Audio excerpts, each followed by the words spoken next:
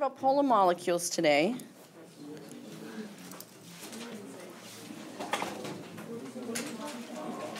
Polar molecules. Yeah, that was homework.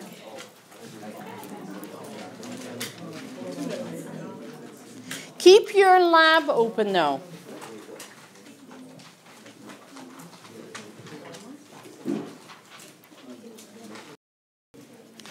In order to be a polar molecule, you have to have dipoles. Okay? In order to be a polar molecule,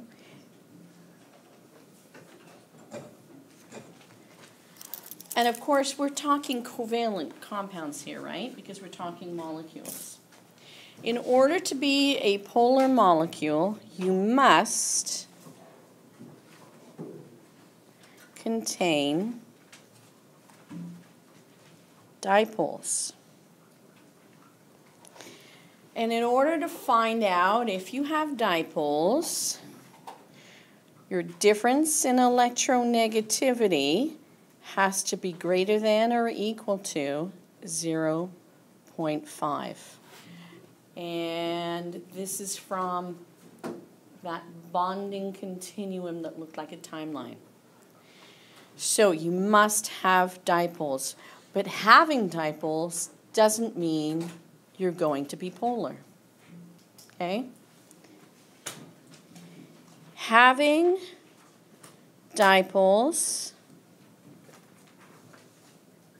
doesn't mean you are a polar molecule.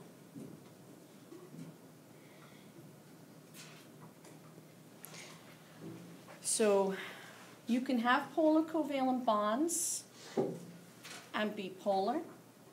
You can have polar covalent bonds and be nonpolar. But you cannot be nonpolar covalent bonds and be polar. So, what's the difference? Shape determines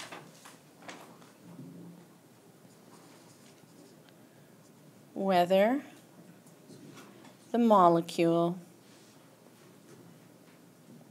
is polar overall. So we have to look at the symmetry, the shape of the molecule. How many people here have not taken 3U or 4C physics? Not taken physics. Okay. Okay, you're in it. So haven't taken it or are not in it. Anybody? Okay, so we're going to treat dipoles like vectors. That sounds very promising. That was, I'm sure, groans of joy. Okay. We treat dipoles like vectors. But when you have your dipoles as vectors, these arrows, it's easy to add them. So, when you have a vector, you have a tail, and you have a head.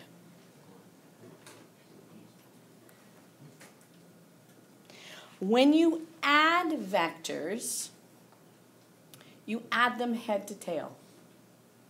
So you take your first vector, when you add your second vector, you add the tail of the second one to the head of the first one. So if I have a vector that goes in this direction, and then I have another vector and it goes straight up, this is how I add them. So I've got vector 1, or dipole 1, and dipole 2. If I only have these two dipoles, and my start is always at the tail, the start is always at the tail of the first vector, Did I end up back at the start after I added these two vectors together? Your hand's up. You're going to answer my question. Deal with him. Am I back where I started? I am? I added this to this and then this to this. So right now I'm here. So I am not back to where I started. So then we have this thing called the net dipole or the resultant vector. Do you guys use resultant? Okay. Never heard of it. Okay, so you have this net or resultant vector, and it always goes from the start to the head. Always goes the tail of your resultant or net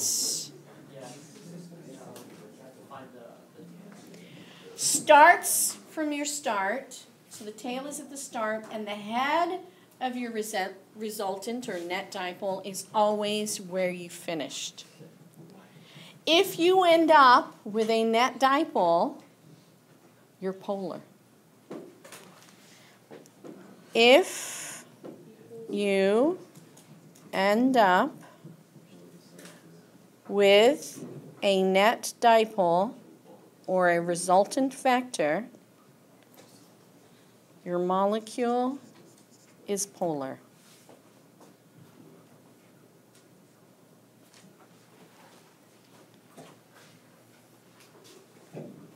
With the tetrahedral, it doesn't have vectors. It doesn't have dipoles.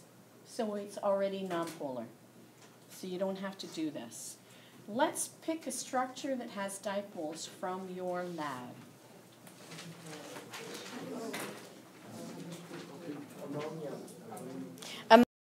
Who has the strongest pull on electrons? Abdul. Nitrogen. So your dipoles should go towards nitrogen.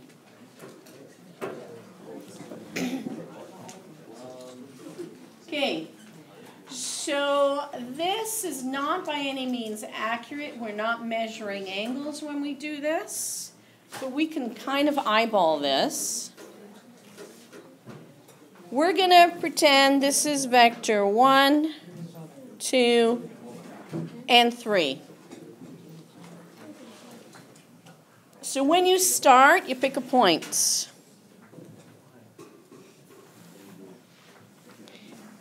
Here's my starting point.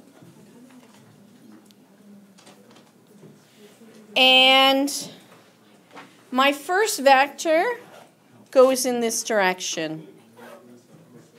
Literally moved it down the page so it's on the same angle-ish as vector number 1. Vector number 2, kind of going up.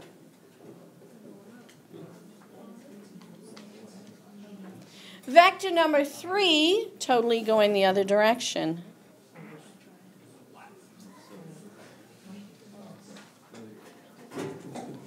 You're always adding head to tail. It does not matter which vector goes first, second, or third.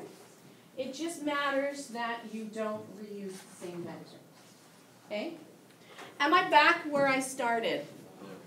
No. So there is a net dipole on this structure. And you can show it to the side. We know it's going up. Somehow it's going up towards nitrogen. So we can just put it off the side and say there's a net dipole. Because there's a net dipole, NH3 is polar.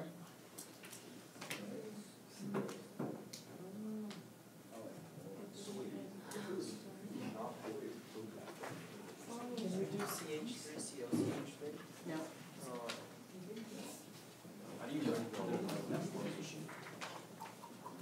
I pick the angle and the size from the ones that are on my structure. Which side? I did. See? Okay. If you're not watching what I'm drawing, you miss little things. Vector number one, same direction, approximately the same length. Vector number 2, same direction. Vector number 3, same direction. Okay? So it doesn't matter what order you add them as long as you're adding all 3. Will it ever come back to where? Absolutely. And that is not a diaper. Can we do an example? Correct. It's not full. You know what? That's a great idea, Matt. Okay. Let's take a look at carbon dioxide.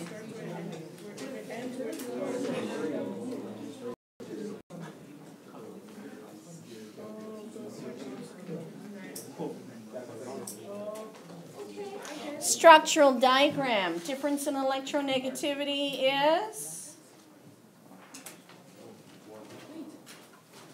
1.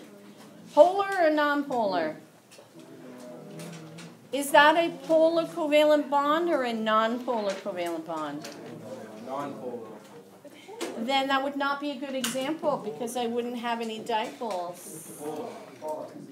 Good guess. Good second guess. 50-50 chance of getting it right. 0.5 or above. 0.5 or above. So here we go. CO2. Okay. There's a reason that I asked you to draw the perspective diagrams here. And the reason being, it's hard to do this question if your structure looks like this.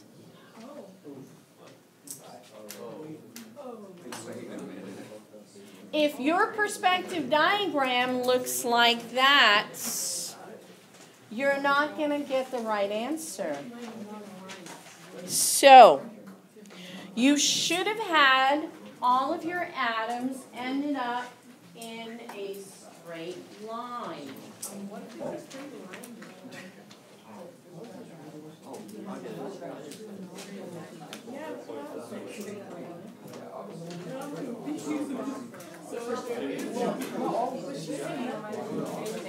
Not like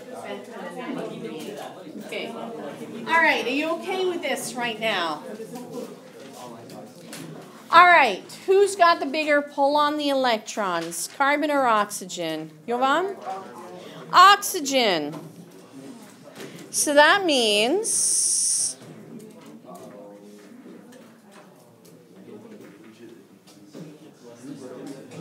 we have 2 vectors. Because it's linear, they're on the same line, so they're in the same plane, and they're equal in size. So now, if you draw this out, and I say my start is here, I go first in that direction, because that's the way I picked. I picked the right one first. And then my second one is right on top of it, equal amount, but opposite direction. Am I back where I started? So, no net dipole, or you can say dipoles cancel. Therefore, non-polar molecule. So this is an example of a molecule that has polar covalent bonds, but is non-polar.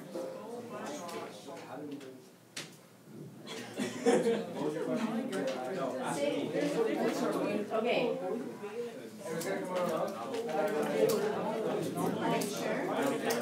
Okay. Don't be embarrassed.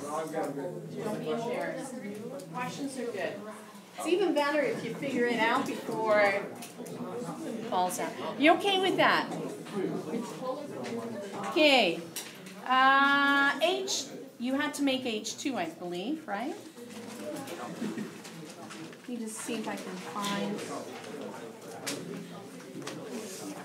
Okay, so based on your lab molecules, H2, polar or non-polar?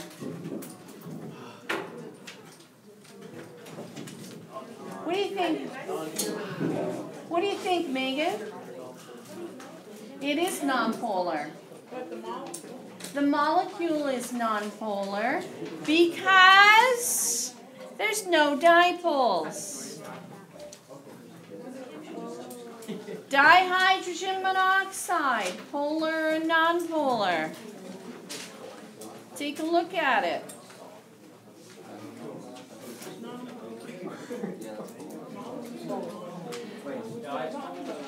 H2O, polar or non-polar? It's polar. It's a polar bond, but it's a non-polar molecule. It's a polar molecule and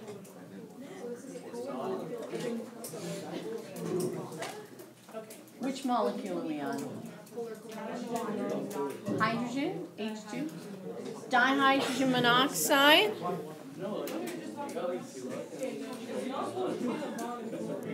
That looks like that.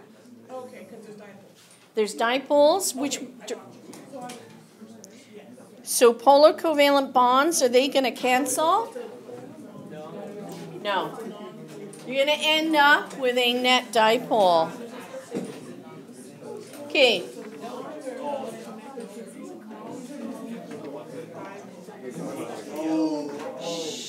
Say that again. HCl, what do you think? What's the difference in electronegativity? 0.9. Does it have a dipole then? Does that dipole cancel? No, because there's nothing to cancel it with, so it's polar. So if it's two net hydrogen, do you like put the electronegativity together? No? Okay, hold on a sec. Let me hear your question. If I have two hydrogens and I put them together, as in H2,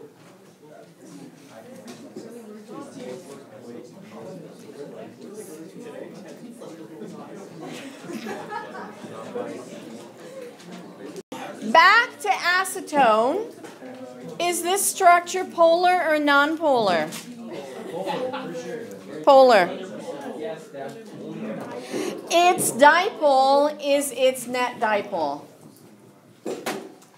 AB and AX. AB is one element of two different types of elements, and then AA is one element twice. Yeah. Or however many. This is the same element, and AB, two elements.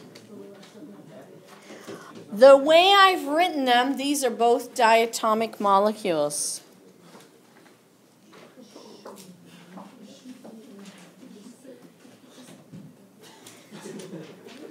One of them can never be polar, where the other one is sometimes polar.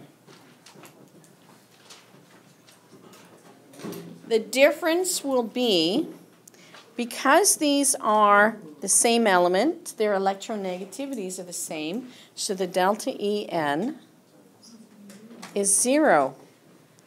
But the AB, it can range, right? You got to look on the bonding continuum. Where does it fall? So same element, that means these are your diatomic elements. Hofbrinkel.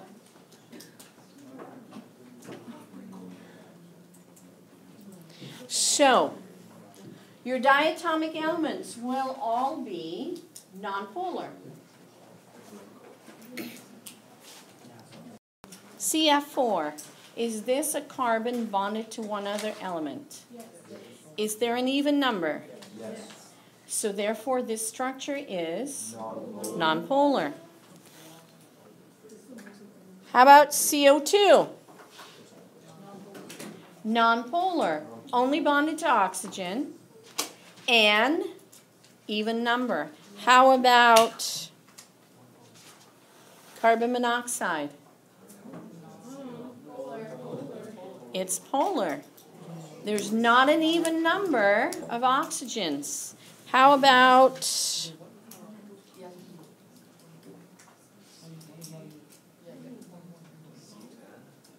CH3F? CH3F. Why is it polar, Rachel? There's 3 different elements. Carbon is bonded to 2 different elements. So, these 2 are polar. How about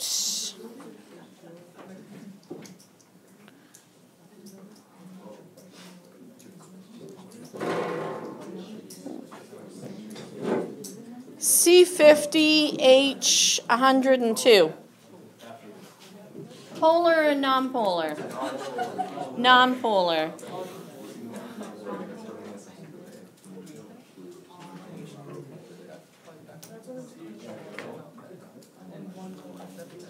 Polar or nonpolar? Polar. This carbon is bonded to 3 hydrogens and an oxygen. Or you look at that and say carbon, hydrogen, oxygen, 3 elements, got to be polar. Okay? Just a little trick. All right, so if you take a look at page 88, number 8. A, polar or nonpolar? Michael, polar or nonpolar? 8A.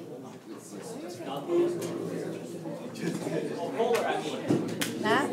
Polar. Because there's 3 in the... Yeah, there's 3 elements. Okay, 8B.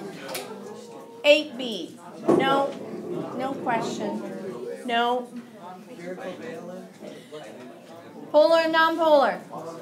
Nonpolar. Megan, I'm kidding. Which question? Diatomic element with an odd number won't happen. All the diatomic elements will have an even number. Like C can be C4, sulfur can be S8. It's always going to be none. Okay? HBr, polar or nonpolar?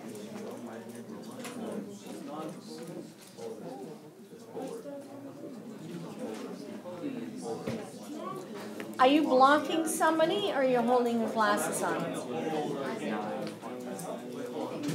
You know, I could move him.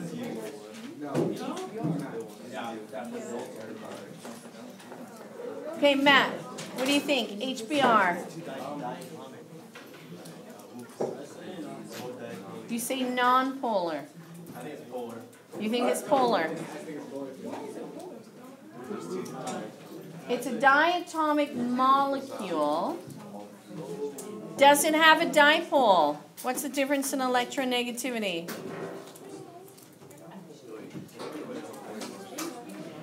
Right now, you should be leaning towards polar, but double check it with a dipole. Does it have a dipole? Difference in electronegativity, H and Br. So, polar. PCl3, polar and nonpolar.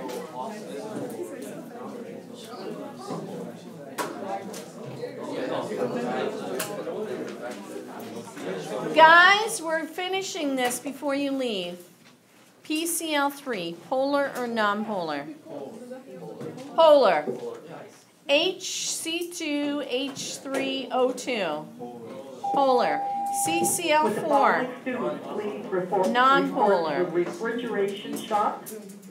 Now please, that's Danny Crosswell, Josh Bigelow, Zach Brown, Haley Bonomo, Jake Oblinsky, Tara Taylor, and Andrew Field. That's the refrigeration shop.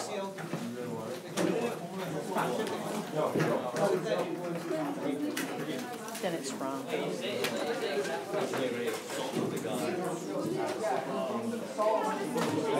Because the difference in electronegativity is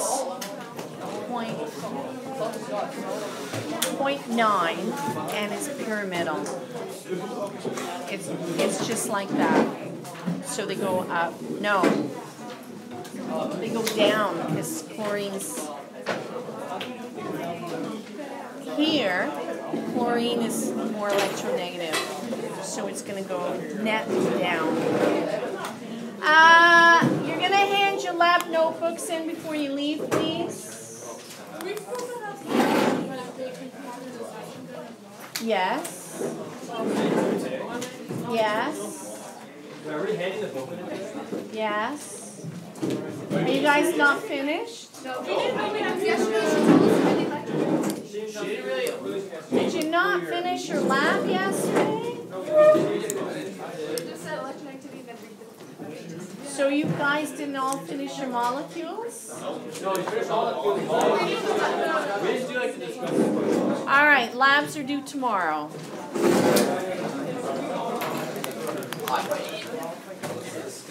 If you're done, you can hand them in.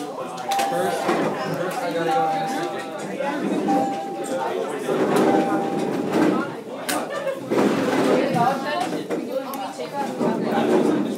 Yeah, I'll start.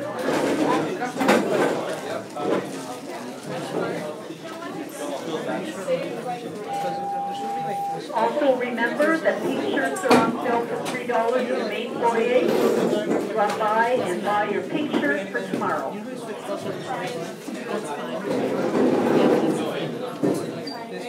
That's okay, it's over there. I don't care if it's messy. Yeah.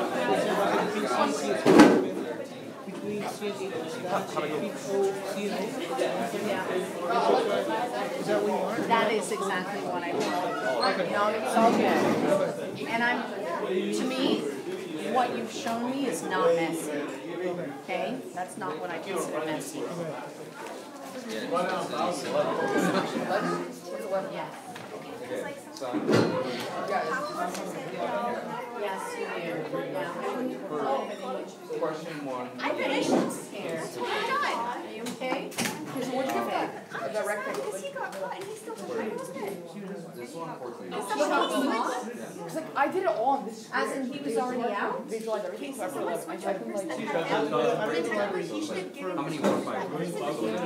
2 by 2? 3 by 3? Yeah, I with the 1 by 1. Take it out. Yeah, that's Don't take it And out. 5 by 5. Take it out. Organize it. Council, so you need to talk to a mall or I'm going 4 different rectangles.